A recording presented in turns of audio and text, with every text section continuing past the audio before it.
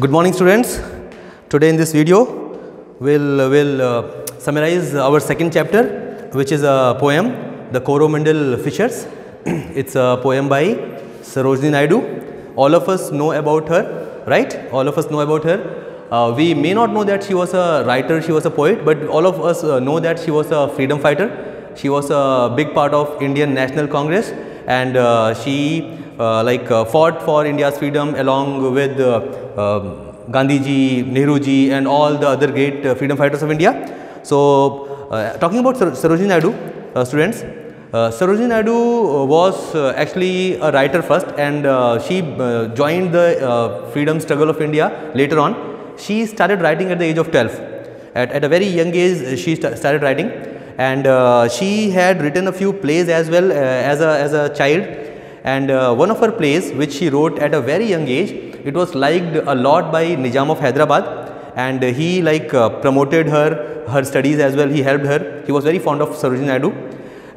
So later, though she has written a few plays, and later on she wrote a few speeches as well, but she is known for her poetry. She is known for her poetry. She is very famous. Her poetries are very famous. She was so good at it that later on Pandit Nehru gave her the title Bharat Kokila, Nightingale of India. She was very famous. So don't confuse that she was a singer. Okay, she was not a singer. We also call Lata Mangeshkar as Nightingale of India, right? So she is Nightingale. Lata Mangeshkar ji was a Nightingale because of her singing skills. Sarojini Naidu was a Nightingale because of her poetry. Why a poet is called a Nightingale? Because the poetry that she used to write, Sarojini Naidu, the poetry that she used to write, it was put under the category of lyric poetry. Lyric poetry. There is something called lyric poetry. Now, what is this lyric poetry? Lyric poetry is written in such a way that we can make a sound a song out of it. Song out of it, we can sing this kind of poetry. The rhyming scheme, the scale is such that we can actually convert these poetries, these poems into songs as well. And Sarojini Naidu was an expert in writing lyric poetry, and that is why she was called Bharat Kokila or Nightingale of India.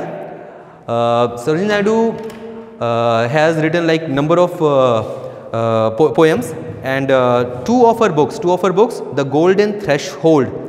This was one of her famous books which was published at a very young age when she was quite young. The Golden Threshold, and one of her other books was The Bird of Time. The Word of Time. These are two of her most famous books which were published when she was quite young. And later on, she started writing individual poems, single poems which were published in different newspapers, and later these poems were published as a collection. So there are two famous collections, because later on when she joined the Indian freedom struggle, she was not getting so much time to write a book and publish it. So she used to write poetry sometimes, and so two of her collections, the sceptered flute and the feather of the dawn, these are two of her collections which were published later on. These are collection of her single or individual poetries. Sarojini Naidu, who was a great part of Indian National Congress, she actually was made the president of Indian National Congress as well once she was made president of Indian National Congress, and she was a big part of our freedom struggle. We know about her, we have all read about her so many times in our history books, right? After independence, she was made the governor of Uttar Pradesh as well. She was made governor of Uttar Pradesh as well. She was the first governor of UP after independence. So this was about her political career. So students, we will read about we will read this poem. It's a beautiful poem. The name, The Coromandel Fishers. The name of the poem is The Coromandel Fishers. What is this Coromandel? You may have read this word in your geography book. Coromandel, coastal area of South India, right? Coromandel Fishers. So this name Coromandel, if you have read about the coastal plains of India, on the western sides of India, we have got western plains, Konkan plains, Kannada plains, and Malabar plains.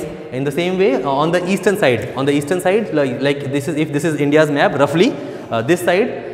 These coasts are known as Coromandel plains. Okay? So these fishermen who live near the Coromandel coast, they are referred to as Coromandel fishers or Coromandel fishermen, right? So this poem is about fishers or fishermen who live near the Coromandel coast of India. Fine. So we'll read through the poem, students. First stanza. Rise, brothers, rise, the wakening skies pray to the morning light. The wind lies asleep in the arms of the dawn like a child that has cried all night. Come, let us gather our nets from the shore and set our catamarans free to capture the leaping wealth of the tide, for we are the kings of the sea. So students, in this poem, the speaker is kind of motivating the fishermen to get up, to wake up and go on their daily task, daily job, which is catching fishes, right? So in this poem, let's go stanza wise. So in the first line, rise, brothers, rise, the wakening skies pray to the morning light. It's morning time now. It's morning time now, and sun has appeared. It's daylight has appeared. We have got light now. For the entire night we had darkness. Now morning has come and we have light, and it appears as if the skies are praying to the morning light, to the sunlight. So in the morning time, students, if you look at the sky looks so beautiful, right? The sky looks so beautiful, and the light is not too loud, it is not too harsh. The light is very soft in the morning time, and it appears that everyone is respecting the light, including the skies. So everyone is praying. So in this first line, the poet or the speaker is saying or calling on our fishermen of Coromandel that they should wake up, they should rise. Why? Because it's morning time now, the sun is out, the light is there, everyone is praying the light, everyone is thanking that the light has come finally after a long dark night, right? So rise, brothers, rise, the wakening skies pray to the morning light. The skies which were sleeping throughout the night, they are waking up now and they are praying the morning light, and you should also wake up. You should also wake up like the skies, and you should also get ready. In the second line, the wind lies asleep in the arms of the dawn like a child that has cried all nights. Students, in this second line, the poet says that throughout the night, the wind was blowing very harshly. The wind was blowing very harshly. It was creating havoc. It was creating chaos all through the night. The wind was blowing so loudly, so harshly, so strongly. The wind was blowing so strongly all through the night. But now in the morning time, the wind is still. Now the wind is not blowing, the wind is still. So the poet has compared the wind with a child. So assume there was a child which was crying all night. There was a child which was crying all night, and it was crying aloud. It was not letting its mother sleep. It disturbed his mother all night. He cried all night, and now when the morning has come, now when his mother has to get up and go on with her daily chores, now this child has slept. Now this child is tired of crying. This child was crying throughout the night, and he is tired now, and he is sleeping now. He is sleeping now peacefully. In the same way, the wind was blowing so strongly all through the night, but now the wind is still, and it appears as if it is sleeping. It is sleeping in the arms of its mother, and the poet has compared dawn with the mother of the wind. So the wind is sleeping in the arms of the dawn means the wind is still, and the wind is not blowing. And this is personification, students. Wind does not cry, wind does not sleep. So this is personification. Wind has been compared with a child. It is being considered as a child, and the dawn has been considered as the mother. The dawn, the morning time. What is dawn, bachcho? Dawn and dusk, right? D-A-W-N, dawn. D-A-W-N, dawn. This is the early morning. There is a small period of time when the light is very low. The sun is not up in the sky, and the sunlight is not too loud. There is dim light, and that period of time is known as dawn, and dusk is in the evening when the sun is setting. When the sun is about to set, it's not completely dark yet, but it's not broad daylight anymore. That time of the day is known as dusk. So dawn is compared as the mother of the child. So once again, bacho, the wind lies asleep in the arms of the dawn like a child that has cried all night, right? The wind is still now, the wind is not blowing, the wind is silent, the wind is still, and it appears as if it is sleeping. And where it is sleeping? It is sleeping in its mother's arm. And who is wind's mother? The dawn. The dawn is the mother of the wind. And like the child was crying all night and now it is sleeping, in the same way the wind was blowing strongly all night and now it is still. Fine. Third line, come, let us gather our nets from the shore and set our catamarans free. Students, the poet or the speaker is calling upon the fishermen. She says, or the speaker says, that we should gather our nets. Fishermen use these nets to catch fishes, right? They use nets to catch fishes. I should say fish because the plural of fish is fish, right? F-I-S-H, fish. Plural, what is its plural? It is also fish. There is no es, okay? Fish ka plural fish hota hai, right? The plural of fish is fish. So, the speaker is calling upon the fishermen. She is saying that we should gather our nets, we should collect our nets, and we should set our catamarans free. What is this catamaran, students? Catamaran is a type of boat. Catamaran is a type of boat. It's a small boat. Catamaran is a small boat. Normally, students, my drawing and my handwriting are too poor. But catamaran is a small boat which has got two small planks. So the quality of catamarans is that it is set on two planks. So imagine there are two wooden planks. Okay, there are two wooden planks, and on these two wooden planks a boat is set. A boat is set. Because of these two wooden planks, this boat is known as catamaran. So imagine there is a boat. And this boat, students, please forgive me for my drawing. So there are two wooden planks at the bottom, and on those two wooden planks the entire boat is set. It's a small boat which fishermen use. It's known as catamaran. Okay? Catamaran. Nowadays there are some steamers which are very rich looking, very posh looking, but they are also set on to two planks at the bottom, not wooden but plastic, and those are also known as catamarans. You can Google the images, the pictures of catamarans. So catamarans are basically small boats. Fine. So she is saying, my dear fishermen, my brothers, wake up, get up, and collect your nets, set your boats free. Let's go on a sail. This is what she is calling upon. Last line, to capture the leaping wealth of the tide. For we are the kings of the sea. Students, to capture the leaping wealth of the tide. Tides, what are tides? Students, tides are two strong waves. So this is a part of geography. Students, in seas, in oceans, we get to see waves, right? Water waves. Every day, 2 times in a day, there are two strong waves, very large waves, very strong waves, and those are caused by the gravitational force of the moon. So we will not go into the sciences and the geography of tides, but tides are big waves, large waves. So these waves are carrying wealth. What is the wealth?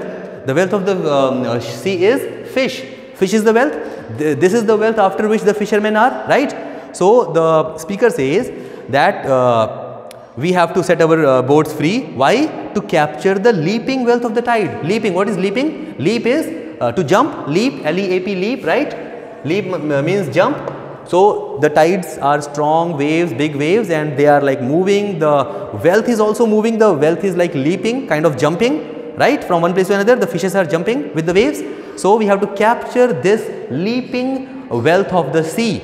This leaping, this moving wealth of the sea, the fish we have to capture, and to capture them, let's go. And why should we go? Because we are the kings of the sea. We fishermen are the kings of the sea.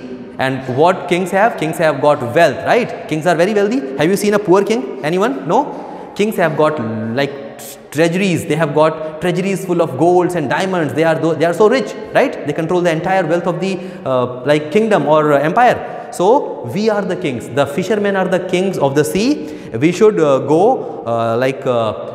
we should sail in the sea, and we should capture the wealth of the sea, because we are the kings and that belongs to us. We should get it. We should get hold of it. It is our wealth. The fish is our wealth.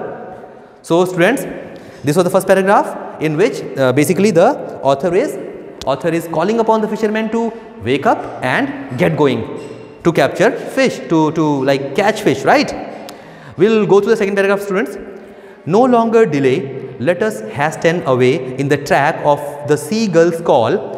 The sea is our mother, the cloud is our brother, the waves are our comrades all. What though we toss at the fall of the sun, where the hand of the sea god drives, he who holds the storm by the hair will hide in the breast of our lives, right? So, in the second paragraph, students, the speaker says we should not delay any further. No longer delay, let us hasten away in the track of the seagull's call. The speaker says we should not delay any longer. Let's hurry up. Hasten. What does hasten means, students? Hasten means hurry up. Hasten means hurry up, right? Hurry up. So, the speaker says no longer delay. Let us hasten away in the track of the seagull's call. We should not delay. We should hurry up in the track of the seagull's call. What is seagull, students? Seagull is a type of bird. Seagull. Seagull is a type of bird. It is a white bird which lives like on the shores. It's a white bird which lives on the shores. So, we should like follow seagulls. During the daytime, seagulls normally fly deep into the sea. Like obviously not into the sea, but they are like up on the sky, but they are not near the shore. They are like flying towards the deep seas, but in the sky, not inside the water. So, we should follow these seagulls. We should follow these seagulls. Seagulls are flying from the shore towards the deep of the sea. We should also do that. We should follow their track, and we should keep going deeper and deeper inside, like deeper and deeper in the sea, on the sea, right? No longer delay, let us hasten away in the track of the seagull's call. The sea is our mother, the cloud is our brother, the waves are our comrades all. Students, the poet says that the sea is our mother. So, the poet is kind of trying to establish a relationship. The poet is trying to make fishermen feel comfortable and homely, that we are not going away from our homes or our families.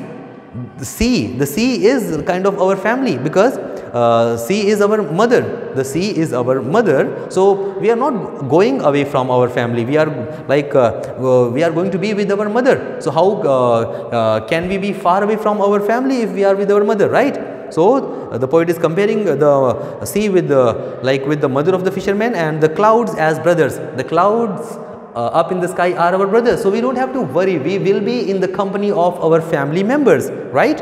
Sea is our mother, the clouds are our brothers, the waves are our comrades all. The sea waves are our comrades. What is comrades? Comrade is friend, companion, friend or companion. So, see, like comrades, the waves will be our friends or companions, right? What though we toss at the fall of the sun, when the hand of the sea god drives? Students, what if we fall down? What is toss? We have seen this toss happening before a cricket match, right? Toss also means falling. Like I tossed and fell down. I like tumbled with like on something, over something, and I fall down. So, tossing also means falling. Tossing also means falling. So, what if we toss, like tumble and fall? Tossing is basically not falling but tumbling. Like you tumble over something, like there was a rock or there was a stone on the road and you like stumbled, right? You know, and that is tossing. So, what if we toss at and fall, at the fall of the sun? Students, let us understand this line in a simple way. We are going deep in the sea. What if we fell down? What if our boat sinks? What if we like fall in the sea? There is a danger, there is a risk of drowning. Like by the time the sun sets, by the time it is evening, by the time we are about to come back, by the time, if we fell into the sea, what if our boat tossed? What if our boat tossed and we fell into the sea? And what if we are drowning? What will happen? Right? Because like the sea god, the hand of sea god drives, means see, the sea god may like produce some wind, and like some storm may come. Our boat may tremble like this, you know, our boat may tremble and we may fall down, our boat may toss. So, what will happen then? Because sea god controls all these things. Sea god like may cause a storm, and we may fall into the sea, we may drown. What if that happens? What if we fell down and what if we drown? Fine, we'll read the line again. What though we toss at the fall of the sun, where the hand of the sea god drives? So in simple English, what if by the time the sun sets and we are about to come back, what if we toss and fell down? What if we stumble and fell down? What if the sea god like makes us, what if the sea gods makes us fell into the sea? What will happen then? In the last line is the answer. The answer is, he who holds the storm by the hair will hide in his breast our lives. The sea god is very powerful. The sea god is very powerful. In the sea, he is the ultimate power. He is so strong, he is so powerful. He controls the storm. He controls the storm. In the like last line it says, he who holds the storm by the hair. Now again, the storm is compared with a person, with a human being. Again we see an example of personification. So the poet is saying that the sea god is so powerful that sea god holds the storm by the hair. The sea god holds the storm by the hair. It controls the storm. If the sea god wants, the storm will be there. If the sea god wants, there will be no storm. Who controls the storm? The sea god. So if the sea god is so powerful that it can control the storm, it can like hold the storm by its hair, the sea god will also protect us. The sea god will also protect us. The sea god will hold us close to his heart. He will hold us close to his heart or his breast. The word breast is used here. What is breast, students? Breast is our chest. Breast and chest are synonymous. Breast is like the portion above our heart where we hold someone close to us, like if we have to hug someone, if a mother is holding a child, she is actually like holding or pressing the child to her breast, right? Breast. So students, like the sea god will hold us close to his heart or his breast, and he will protect us. So don't worry about falling and drowning in the sea. We should not worry about that, because the sea god is very powerful. He is the supreme power. He has got the ultimate power in the sea. In the sea there is no one more powerful than him. He is the god. He is the sea god. He controls everything, including the storm. He controls the storm. So if he can control the storm, he can also protect us. He will save us. Don't worry, he will save us. He will make sure that we come back safe and sound. The sea god will make sure that we, the fishermen, return safely. Fine. So we'll move to the last paragraph. Sweet is the shade of the coconut glade and the scent of the mango grove, and sweet are the sands of the full of the moon with the sound of the voices we love. But sweeter, O brothers, the kiss of the spray and the dance of the wild foam's glee. Row, brothers, row to the edge of the verge where the low sky mates with the sea. Students, in the last line, the poet says, sweet is the shade of the coconut glade. In the last line, in the last stanza, there are two things. First thing is that the poet is praising the beauties of the nature, the beauties which we see at the shores. Like on any seashore, we get to see, we get to experience a few things which are too good to miss. They are like very enjoyable. They are like some natural things which everyone likes to feel, likes to experience, likes to enjoy. What are these things? The first thing is the shade of the coconut glade. Students, the spelling of coconut here in this paragraph is a variation of the spelling that we know. We know the spelling as coconut, C-O-C-O, right?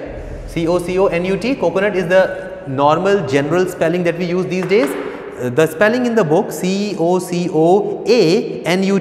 this is a variant. This is a variant spelling. This is a like a variation that is also acceptable. But these days the common spelling is this one, coconut, right? But that word does not mean anything else. That word only refers to this word, coconut. Fine. That is only a different spelling of the same word. Sweet is the shade of the coconut glade. Students, what is shade? Shade is shade. There is sun, there is sunlight, and there is shade, right? we sit in the shade of the tree. So during summer time when we are out somewhere and it's very hot, what we do, we sit in the shade of of a tree, right? And students, what is glade? Glade is an open space in a wood or a forest. Glade is a open space in a wood or a forest. So on the seashore we get to see vast open spaces, right? On the seashore we get to see large open spaces. There are no houses, no one builds houses near the shore, because when the tides come, or like a tsunami also may come, and it will be very dangerous. So there is a instruction by the government that no one should build houses very close to the sea or ocean. We have to like keep a safe distance, like around 1 kilometer or so, I don't know, but there is a distance only after which you can make any like building or a house, any property on the shore. So normally on the shores we have got we have large open areas, and in these open areas we have got coconut trees, and these coconut trees are they grow. These coconut trees grow at big distances, like long distances. So we don't see like groups of coconut trees. It's not like a dense forest. It's not like a dense forest that so many coconut trees everywhere, we can't even walk because there are so many coconut trees. No, it's not like that. Coconut trees are like they grow at distances, at long distances. There is one coconut tree here, and then the other one will be quite far. So in large open areas, and if the sun is at the top when it is noon time, when it is too hot, and if you are on the beach and when you find a coconut tree, and when you are sitting beneath that coconut tree, sitting under that coconut tree, not beneath, what happens? You feel the shade and you like that shade. So in open vast areas, when you find a coconut tree, you enjoy its shade. You enjoy its shade, right? Sweet is the shade of the coconut glade. It's very sweet. The shade of the coconut tree in a large, open area is very sweet. It's very enjoyable. And the scent of the mango grove.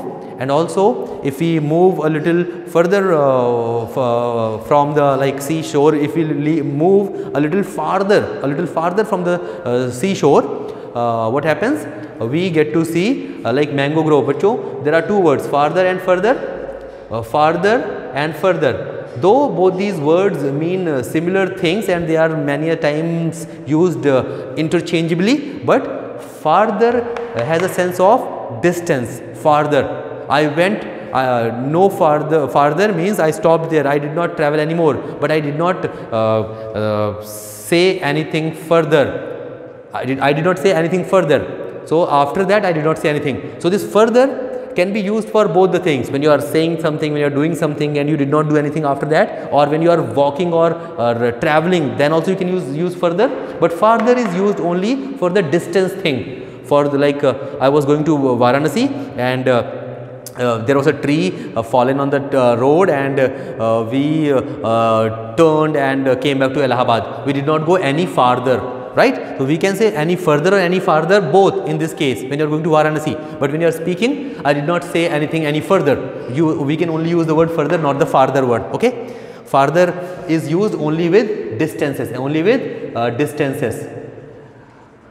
So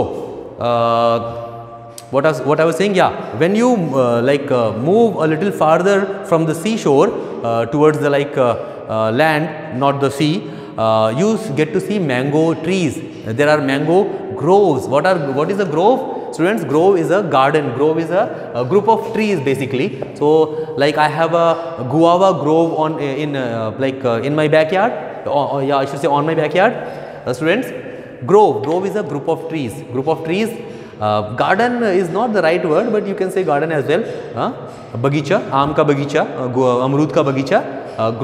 Grove is a place where there are number of trees, mostly of the same type. Grove, number of trees of the same type. Grove. And the scent of the mango grove. We enjoy the scent of the mango grove. If there is a mango grove, if there is a piece of land where number of mango trees are planted, and these trees produce a sweet smell, sweet scent, and we enjoy that, right? We also enjoy that on the seashore. We do enjoy that on the seashore. And sweet are the sands at the full of the moon with the sound of the voices we love. Also, during night time, on the shores, on the seashore, when there is a full moon, during the full moon nights, when there is full moon, the sand particles shine. The sand particles shine so strongly, so vividly, so clearly. They shine so clearly, and it is this scene is so enjoyable. It gives us such pleasure that we will not like to miss it. Like on a full moon night, on the seashore, when everything is shining, the sand particles are shining because of the light thrown by the moon, right? And also we are able to hear the voices, the sounds of the waves. It is such a enjoyable moment. Full moon night, sand particles shining, the sound of the sea waves. This is like a beautiful moment to enjoy. You can sit there for hours and relax and experience this beautiful opportunity given by the nature to us human beings, right? This is enjoyable. So students, all these things are enjoyable. However, in the next line the poet says, however, but sweeter, O brothers, the kiss of the spray and the dance of the wild foams, glee, row brothers row to the edge of the verge where the low sky mates with the sea. Brothers, fishermen, though all these things on the shore are very enjoyable, but more enjoyable is our journey, our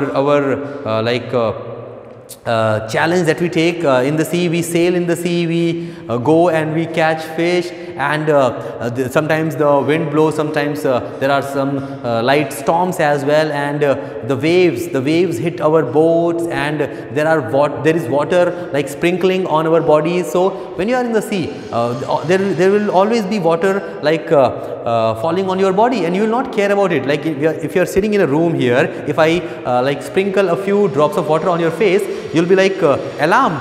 But when you are in the sea, you understand that you are surrounded by water from all sides, and water droplets will keep falling on you, right? And you will not mind it, you will in fact enjoy it. So imagine a fisherman is sailing fast on a boat. So imagine I am a fisherman, I am sailing fast on a boat, my hair is like blowing, or I should say, yeah, blowing backward or flowing backward, right? Blowing backward I should say, not flowing.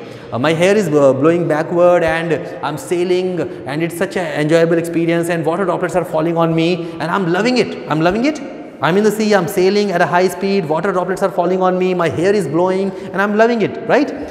So this experience is far better than the experiences that we can have on the shore, right? So sweeter, this experience is sweeter, this is more sweet, this is more enjoyable, right? Also in the sea, we will see that waves are like colliding amongst themselves, and they are producing this white foam, and it appears as if the waves are dancing. In the sea, when we are like deep inside the sea, we will see foam around us. The foam is produced by the waves which collide amongst themselves, and so we kind of see as if the waves are dancing. So again, personification in this poem, so many times personification has been done or used, I should say, it has been used. Personification is a literary device. We will read about all the literary devices in some other class. Let's finish up this poem. Let's wrap up this poem.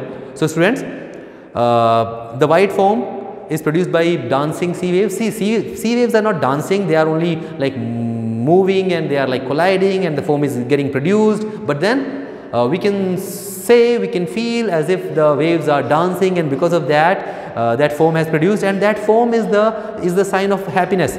That foam is the sign of happiness. So see, the waves are so happy, they are dancing, and this foam is the proof that they are happy. So this experience of watching the waves dance, this experience of sailing in the sea, water droplets falling on us, this is more enjoyable than what we can have on the seashore. So brothers, row.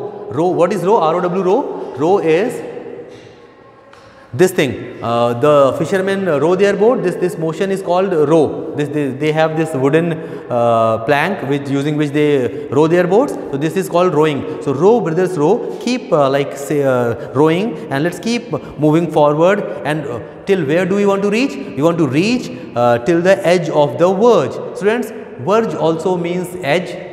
In this poem though they have like mentioned that verge is a piece of grass at the edge of something, verge, but I don't like agree to it much. I feel that the poet is talking about the edge of the edge, like see there is this word called horizon. Horizon, what is horizon? When you are standing on the seashore and if you look like far away in the sea, all you see is that there is water. There is no land after the water because seas are so big, but you do see that as if the sky has like curved down and it is meeting the waters, right? So till the like distance you can see, you will see only water, but at the end you will see the sky is like meeting the water, and this edge, this line is known as horizon. This line is known as horizon, right? Chitis, Hindi mein we call it chitis.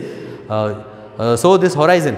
Now the poet is saying we have to row till the horizon. We have to row till the horizon. Horizon has been considered as the edge of the verge. So we have to like go to the verge or the edge of the edge, like the last edge, the final edge, to the final edge, to the horizon. So let's keep it simple. We have to row till the horizon. We have to row till the horizon where the low sky mates with the sea. Where the low sky mates with the sea. What is mating? Mating is like meeting. You can say meeting also. Mating is like when if you talk about like dogs or any other animals, when a female dog and a male dog meet, when they meet, and that process is called mating, meeting of a female and a male. So again this like meeting of the sky and the sea is the personified, and it is mentioned as if two lovers are meeting. As if two lovers are meeting, they are meeting or mating, right? So we have to row till there. So bachcho, again in the last paragraph it says, though all the experiences that we get on the shore, they are also enjoyable, but we should like sail, because when we sail and the things that we get are much more enjoyable. So students, will quickly summarize the poem in like less than 2-3 minutes. Let's do it. Okay. So in this poem, in the first stanza, the poet says that, "Oh my brothers, oh fishermen, wake up. The skies have woken up. They are praying the morning. They are praying the morning light. You should also wake up.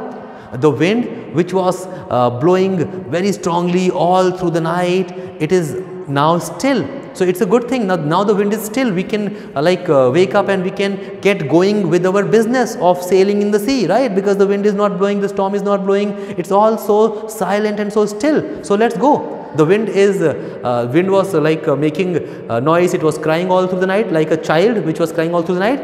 And now like the child normally sleeps during the morning time, during the dawn, the wind is also sleeping in its mother's arm. It is also silent. So fishermen, let's collect our nets and let's set our boats free and let's go. Let's go to catch fishes. To catch fish, not fishes, students. To catch fish, which is the wealth of the sea, which is the wealth of the tides, which is the wealth of the waves. The wealth of the waves we have to catch, we have to capture. And why do we need to do it? We must do it because we are the kings. We own it. It belongs to us. It's just that it is not with us, but we must get it because it is ours. It belongs to us. The wealth, the fish belongs to us. Let's go and get it. Second paragraph, bacho. No longer delay.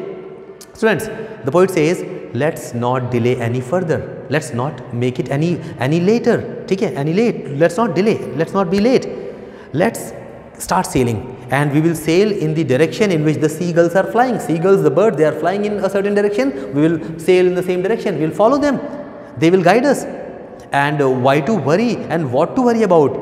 We like are going to be with our family. The sea is our mother, the clouds are our brothers, the waves are our comrades or friends or companions. So why to worry? We will be in the family. And what if we like stumble and fall down by the time the sun sets and by the time we are about to return? What if like the sea god plays bad with us and he brings some storm and if he makes us fall and drown, what then? Don't worry, don't worry. The sea god is ultimate power, he has got the ultimate power. He is the supreme power in the sea. He controls everything there. He controls everything. He will also control us. He will also save us. He will also protect us. He will hold us close to his heart. He will not let us drown. Don't worry about that. In the last paragraph, the poet says that Like everything on the seashore is so much enjoyable. Like there is shade of the coconut trees. There are like very few coconut trees in that open space, and we enjoy the shade of the coconut trees. We enjoy the scent of the mango trees, the group of mango trees, the mango grove, the group of mango trees. We enjoy its scent, their scent, and we enjoy the shining particles of sand during the full moon nights. During the full moon nights, we enjoy the shining sand particles, and also we enjoy the sound of the sea, the sound of the sea waves. It is also enjoyable. It is also pleasurable, but sweeter, more pleasurable, more enjoyable is when we sail deep into the sea like brave and courageous kings and warriors, and we get this thrilling feeling. Our hair is blowing and we are like sailing fast, and we are doing something dangerous, something risky. The thrill, the excitement that we get out of that, it is much better. It is much better. And we'll go there, and the water will be falling on our bodies every now and then, and we'll be like moving ahead like warriors, like heroes. And there we'll get to see sea waves like dancing. We'll see that sea waves are colliding amongst themselves and they are producing foam. So it will appear as if they are dancing and they are happy, and we see all this, we'll experience all this, and all this would be so much more enjoyable, so much more pleasurable, so much more better, so much more sweeter. So this was the poem, students. This poem has got actually a hidden message.